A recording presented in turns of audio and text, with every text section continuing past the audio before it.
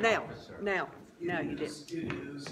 Sometimes it's not clear. We're good though. Sorry for any confusion there, but we're back with us. We just wanted to announce Pastor Gary's going to be sharing with us next Sunday. Brother Paul is actually going to be sharing with us the 20th, that Wednesday night, and we'll have probably some others. Pastor Gary's going to be sharing some more as the Lord allows us, and we'll have working on some other speaker times that we might have.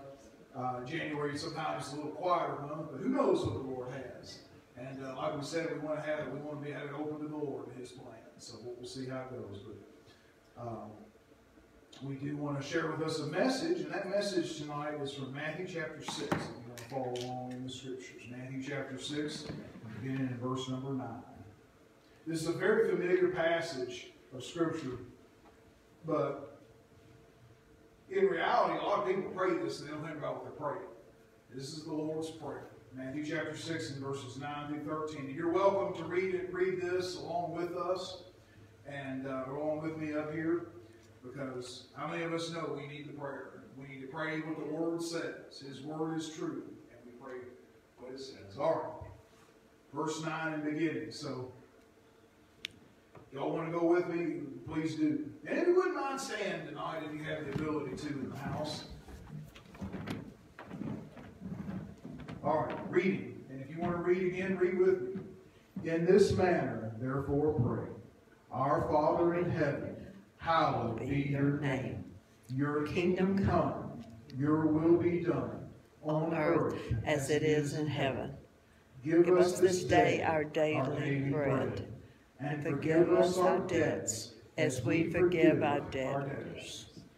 And do not lead us into temptation, but deliver us from the evil one. For yours is the kingdom, and the power, and the glory forever. Amen. Let's pray again. Father, we thank you for your prayer. And truly yours is the kingdom. Truly you are the one we seek tonight to illuminate your word. Show us from what you taught your disciples and your followers. Show us, dear God, from this prayer tonight, how we might seek your face in this night and the year ahead. In Jesus' name we ask this. Amen. Amen. Amen.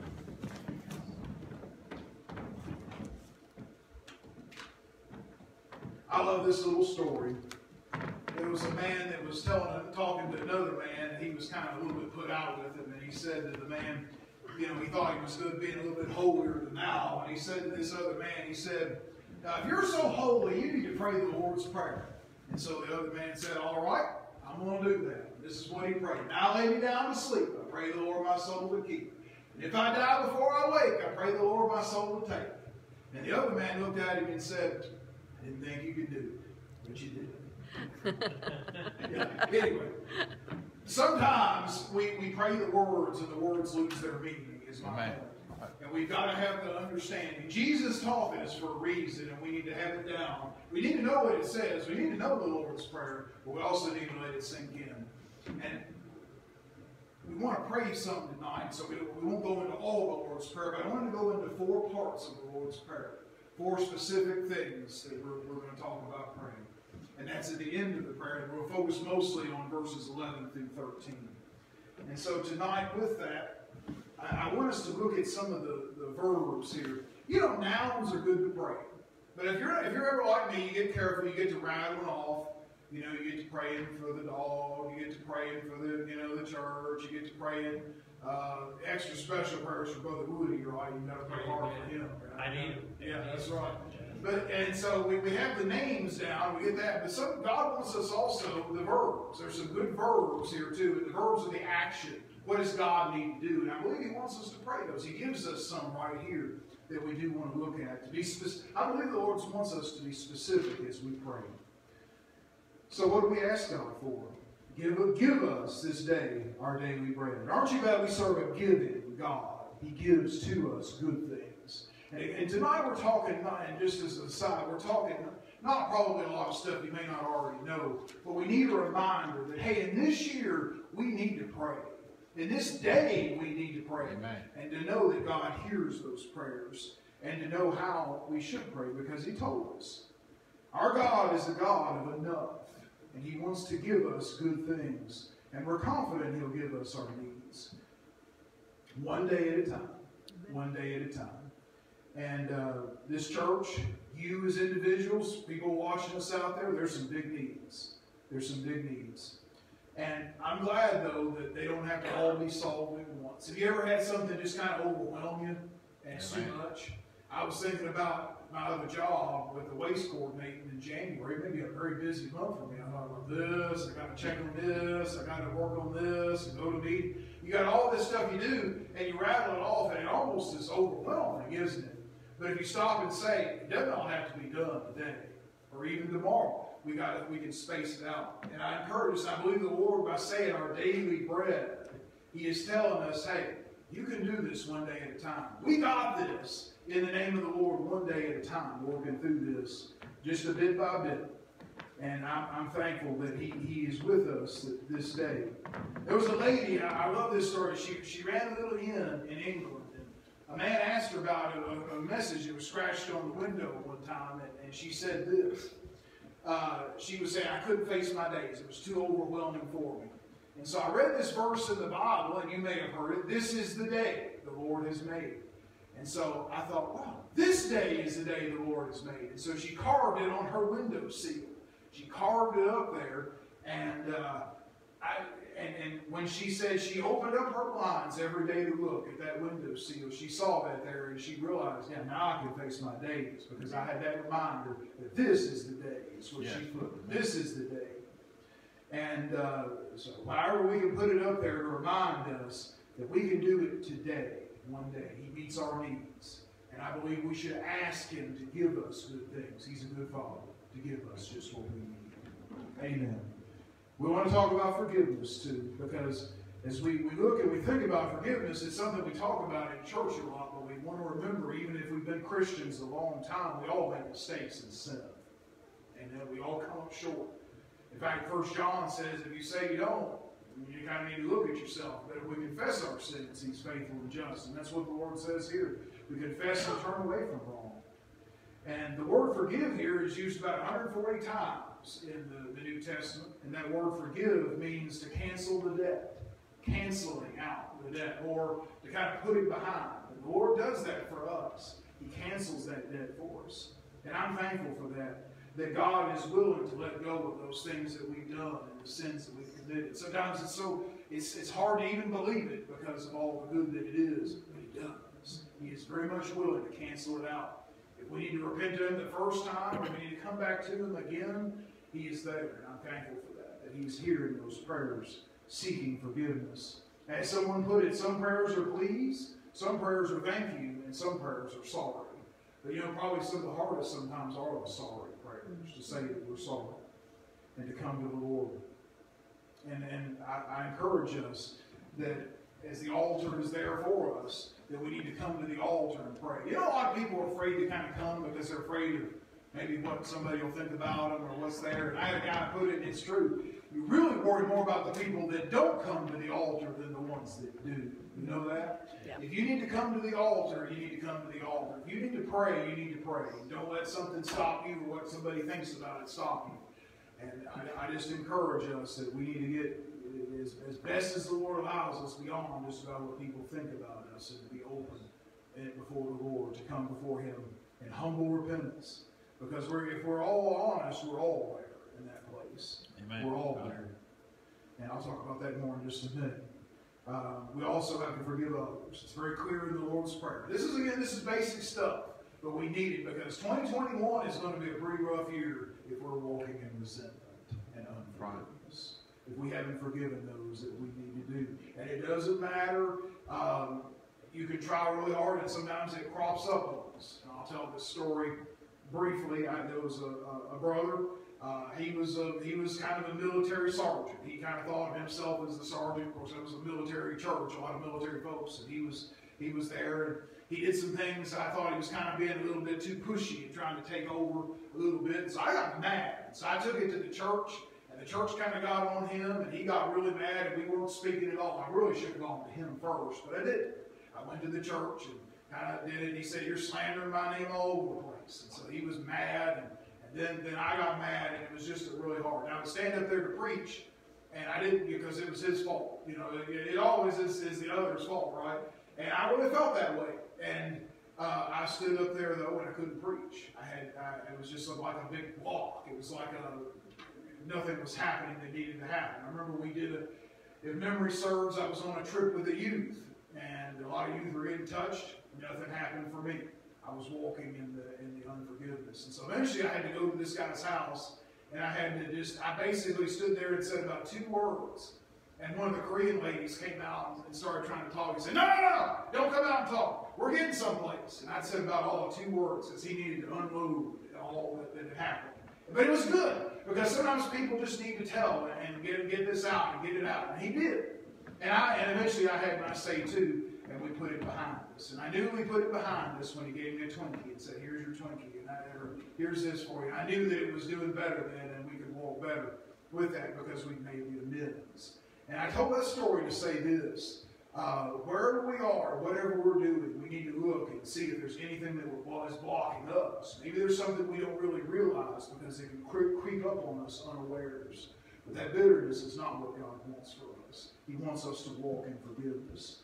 As Brother Gary put, the devil reminds us of things, doesn't he, sometimes? But even if we got to do it 100 times a day to forgive, and then, hey, I let this go. We understand we're in a battle.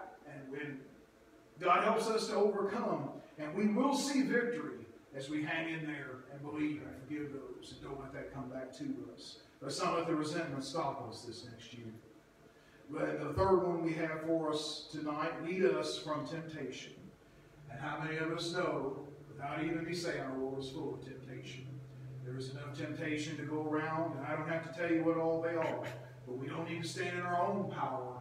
We need to stand in God's power, because He needs to lead us. Remember, that's a pretty good verb there, isn't it? Leading us. And He will lead us. We need His power, and we need to listen to the conscience that He gave us in God's voice, and He'll speak to us those things. And I have said it, and I put it this way in the past. I can pray this prayer, but if I go to the grocery store when I'm hungry, I'm probably going to be pretty tempted to buy some stuff I shouldn't. You ever been there? It happens a lot. It's temptation. I buy some junk food when I don't need it when I go to the store. But I want to talk a little bit more serious about this, because temptation is real, and it doesn't respect persons. I was reading this week in an article, there were some Christian leaders that fell this past year that they had some issues. One in particular was very well known. He wrote tons of books. He actually passed away this past year, and I won't mention his name. You probably find it if you wanted to. But he was what they call a Christian apologist. He was very, very, way up there in the major leagues, he would call it that. And a lot of people were really touched by his ministry and turned to the Lord through his ministry. But what they found out is there's clear evidence, because he also owned some massage parlors. And when he owned massage parlors, what he did is he got himself into trouble. He was too tempted to do bad things of the sexual nature, and assaulted women. And these women, it said they interviewed him after that, and they were really struggling even to believe in God or go to church after that because of what he did to them. And it's pretty clear evidence that he did that. That's not a very happy thing for me to say, is it? But I had a reason for saying all that, even as hard as that is. Because we can look at somebody else and point at them, but also, guess what? Were it not for the grace of God, where would we be? Amen. Were it not for God's grace, where would we be? And the point is, if it could happen to him, it could happen to anybody. We've got to look. We've got to watch ourselves. Lead us not into temptation. We have to check ourselves, because it's easy to point at somebody else. And yes, people shouldn't do that, and there should always be accountability. We should all have accountability in what we do, and to be close to our brothers and sisters in our times of temptation. But we've got to look at our hearts. We've got to come to our hearts with the Lord and say, this year, I want to have an open heart before the Lord, to let Him not even have a hint of things like that. And Jesus told us that we are to be led away from temptation. You know, it's a whole lot easier not to take that drink than to when you're actually drinking and you're drunk, to try to get out of that fight or get out of that bad situation. You know that? And so the reason I say that is we need to stop before the temptation gets further down the road. It's a lot easier to stop then than it is later. And so, Lord, help us to look at the temptation and deal with it as soon as we can and to remain accountable. Amen. Lead us from temptation. Deliver us from evil, it says here. Many blame so many others when in trouble. But what does the Bible say? We wrestle not against flesh and blood, against the principalities and rulers of the darkness of this world. The devil is real.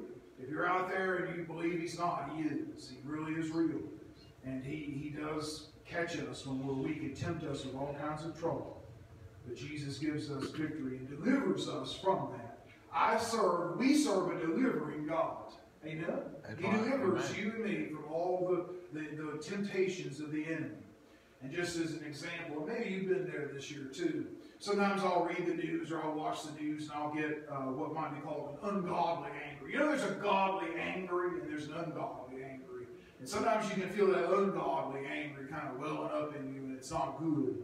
And I realize there's a spiritual power behind that and I've got to turn to the Lord in that time. Lead me from this, deliver me from this. And He does. He does, and He'll kind of calm it down. And so, we can feel our blood pressure rise. You can almost feel the physical change sometimes when you get so angry or reading this stuff that's happening. And the political scene is not a pleasant place to be. We're doing lots of reading, as you may know, and we just have those sometimes.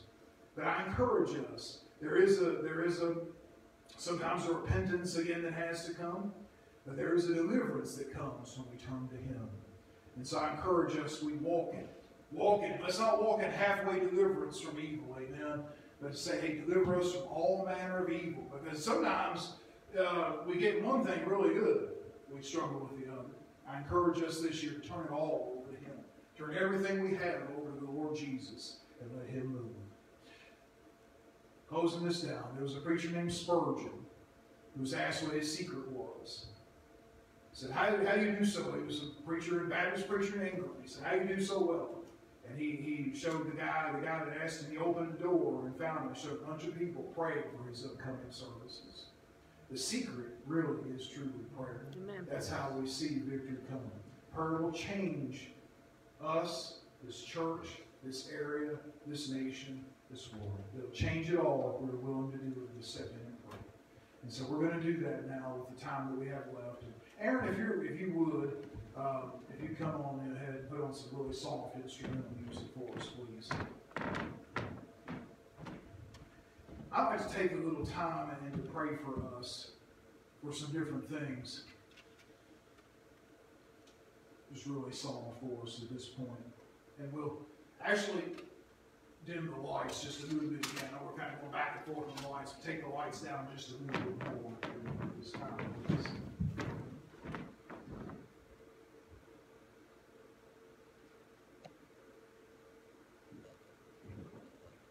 If any is willing to volunteer to pray at this point, we do encourage that. And we encourage folks that would be so willing to help us to pray for some of these needs if they can. We do want to pray for our world. How many of us know we have a world that really is hurting and in need of prayer? We have a world in need. And so we can bring different aspects of that out. But I did want to bring out the idea of missionaries that have gone out. We believe, the Assemblies of God has always believed in missions, and as in many other churches, but we believe that really it's the heartbeat, taking the gospel of the Lord. But it's been a hard year for many of them. The finances, you raise money in the assemblies. You go around to different churches and raise money, and it's been hard to do that this year because of the circumstances everybody knows. Can we pray for that? If someone will lead us in prayer for that the Lord will minister to the missionaries and also to the church around the world, that the Lord will minister to that church. And been a lot of leaders, of course, they have the same problem. Preachers all over the world, they talk about they can't raise the money, or they can't have services, and they're trying to support their families and can use that blessing. But how many of us know we can have open doors in times like these? Oh, God opens doors that He might not, it wouldn't be opened otherwise. Would someone be willing to pray for that for us tonight, to lead us in prayer? Anita, would you mind to come up and pray with that? Would you be willing to do that?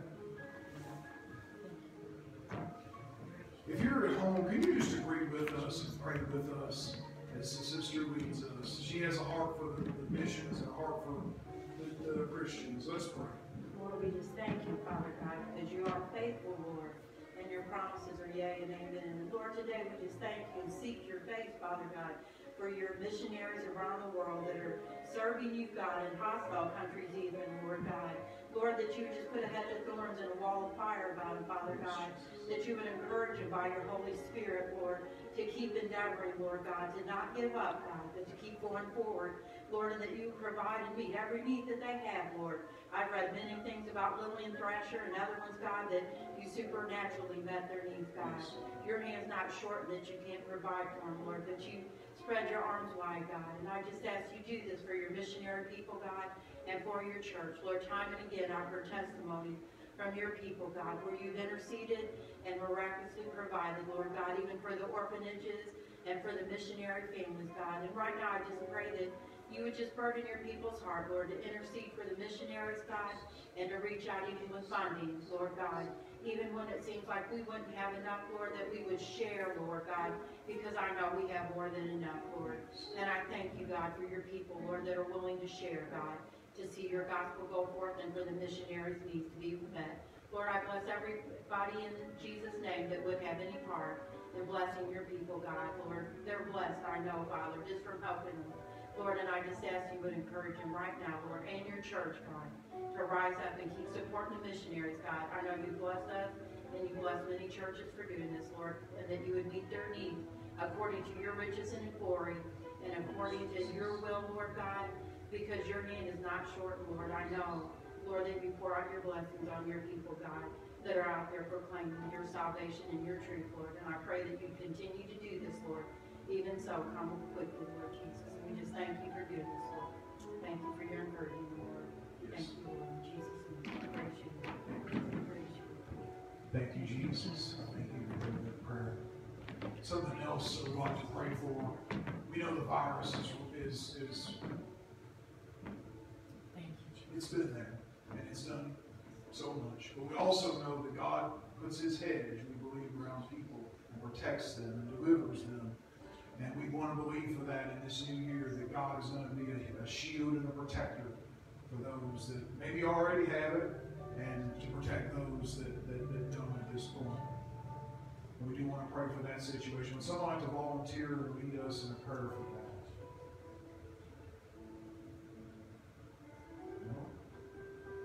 I will pray for us then, and we will agree. Father, we thank you, dear God, that the attacks of the enemy, dear God, what the enemy would steal and turn for harm, you can turn for good. We stand on your word tonight, that, Lord, you are the protector, that the pestilence will not harm us, as Psalm 91 proclaims. That, Lord, it's not going to harm us, that, Lord, we may see things that have happened, but, Lord, we know that you are a protector, dear God.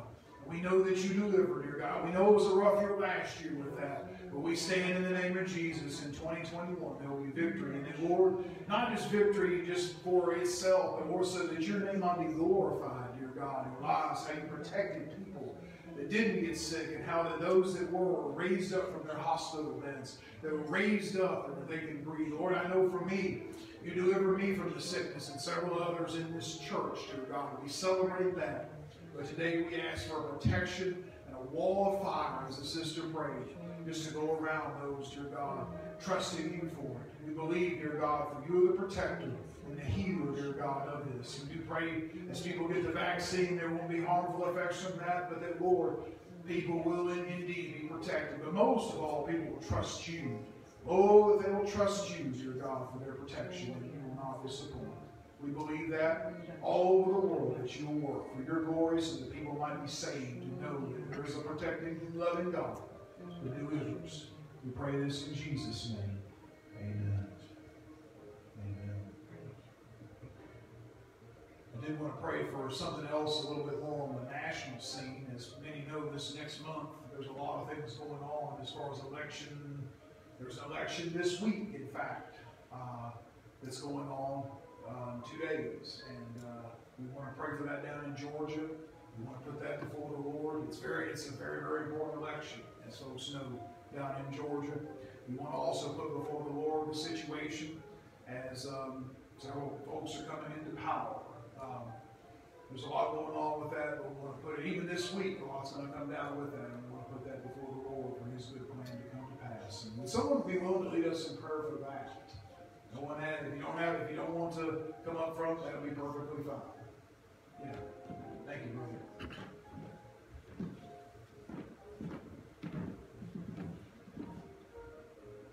Heavenly Father, we thank you for your love and your mercy and your healing virtue. And Lord, we know there's an enemy trying to bring America down, God. God, we just ask you to intervene, Lord. When you told Hezekiah he was going to die, he turned his face to the wall, and you give him 15 more years, God. And Lord, we need a few more years in this country. God, we ask you to intervene and come against and destroy the works of the enemy. Those that would destroy this nation, Lord. There are so many of us that fought for the freedom of this country, God. And we want to remain free. God, we want our churches open. God, and your healing virtue is with us every day, God. And you said if we would humble ourselves and pray, that you would heal our nation, God. And Lord, we're just praying for a healing of the nation, God. And not only a healing of the nation, but for a healing in this world, God. And we know that one day that the Antichrist is going to come to power, God. But if you would, for us, push it off for a few more years that we can get our loved ones in. A few more years that we can have revival in the church, that the church can be perfected and lifted up, and the power of God is where your people come together and where they dwell, God, in all of our homes, God. Send revival in the land, and Lord, let it spread around the world, and God, that healing and love and faith and virtue come in your name, God. Just lift up Jesus Christ and let the world see the glory that is in God. Let the world see the awesome power of God working mightily in every life and in this nation. And God, we ask this, that the world may say, there is a God in heaven. Yes. There is a God in heaven. And Jesus Christ reigns above all, God. Show the world. Let us be a light that's set on a hill, God, that the world may know that among God, your people, that you live and you reign, and your power is awesome and mighty. Yes. And Lord, we ask these things in the name of Jesus. Amen. Thank you so much. I believe at this point we'll go ahead and we'll stop the video for us. We're so glad you tuned in with us. And I do want to say this before we go. If you don't know Jesus as your Savior, this is the night to find Him. Today is the day of salvation. Turn your life over to Him, because we think about the year ahead, but we understand He can come back anytime. Amen. And so stand, and if you're trusting Jesus, stand with Him and continue to pray and you believe Him. We just pray God bless you richly tonight.